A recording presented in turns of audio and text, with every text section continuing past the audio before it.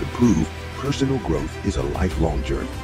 We all make mistakes, but it's important to learn from them and strive to be better versions of ourselves. Now, if someone is unwilling to learn from their mistakes, take responsibility for their actions, or resist self-improvement, it might be difficult to build a deep and meaningful connection with them. Imagine someone who blames others for their problems, refuses to apologize for their mistakes, or shows no interest in personal development. This lack of self-reflection and unwillingness to grow can hinder the potential for a strong and supportive friendship.